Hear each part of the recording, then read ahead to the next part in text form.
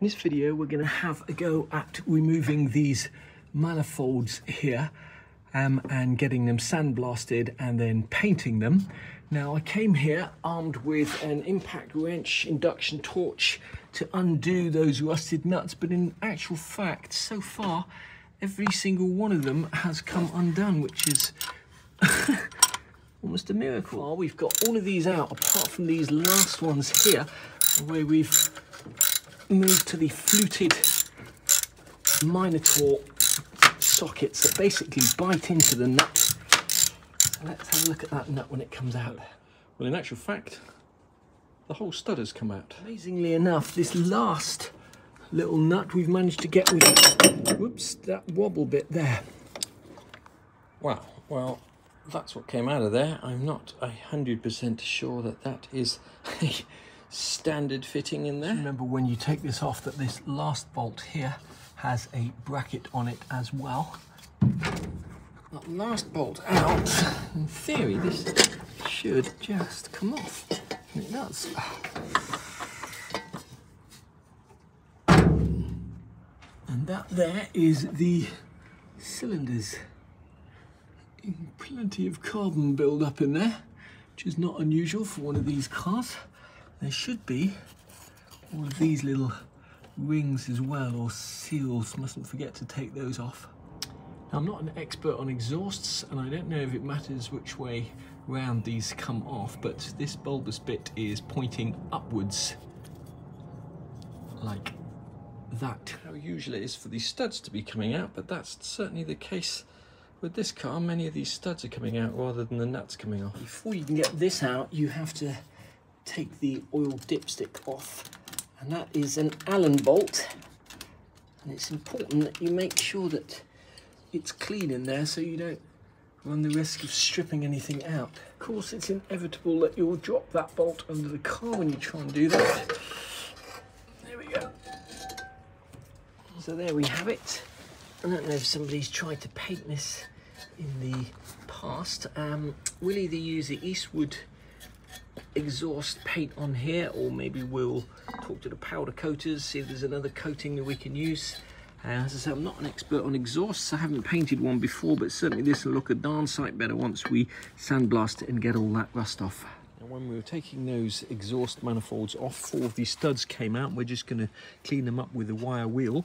One of the fittings was actually a bolt and not a stud, so we've ordered a new one from Mercedes, and you can see that whilst it's the same length, the bit that actually goes into the engine block, the bit that sticks out is shorter, and I suspect it's because on these ones here the nuts go all the way to the end, whereas the ones that are in there you have this bit sticking out the end, which is obviously the rustiest. Quite tricky winding these studs back in. The way to do it is just to put 2 nuts on there so they lock together, and then in this particular case I'm using a ratchet spanner with a kind of flexible end, and that works pretty well to wind this in.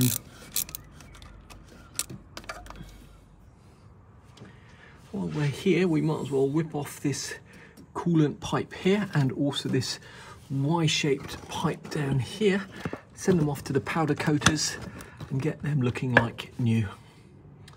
When you take this bracket here off, just remember that the pipe bracket goes closest to the manifold, and the bracket that holds the oil dipstick on is on the outside. So that bracket there is on the outside.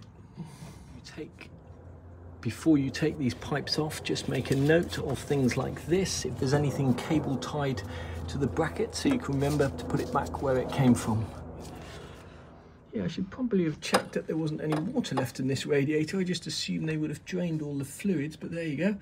And we'll probably be replacing these rubber hoses. I think most of them are still available, and possibly we'll either get that radiator re-cored, definitely flushed out, possibly renewed. We'll see what it's like when we get to that stage of the car.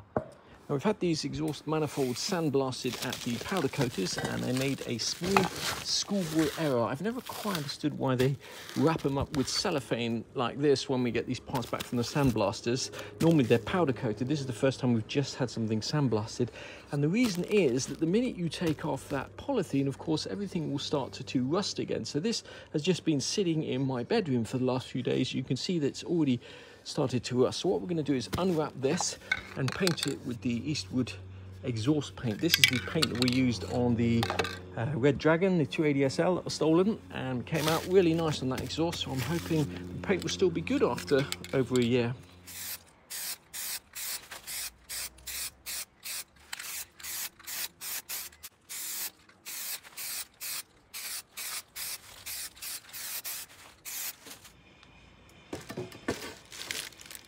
One of the radiator pipes came back absolutely fine. It's a bit rough on those edges, but that's no problem.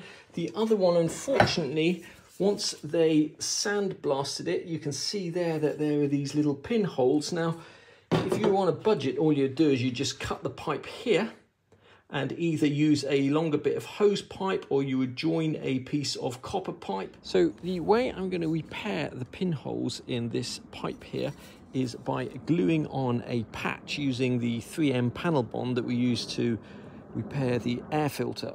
Now obviously if you had a welder you could just weld up those holes, but once again the thing about the panel bond is it'll give you a watertight weatherproof seal, and that panel bond will actually squeeze itself into those holes and stop the pipe rusting from inside out in the future.